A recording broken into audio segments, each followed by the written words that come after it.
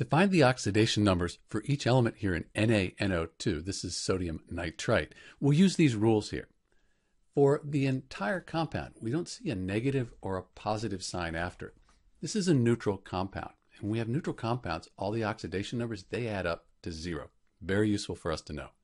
Next, sodium, that's in group 1 on the periodic table. That's going to have a +1 oxidation number. Nitrogen, we don't see that here in our rules, but we do see that oxygen, that's going to have a -2 all the time, with a few little exceptions. So we're going to put -2, and that's going to be for each oxygen atom. The nitrogen, though, we don't know. Let's call that X, and everything's going to equal 0. So we can just set an equation up. 1 plus X minus 2, we have 2 of them, so we're going to multiply that by 2. That equals 0.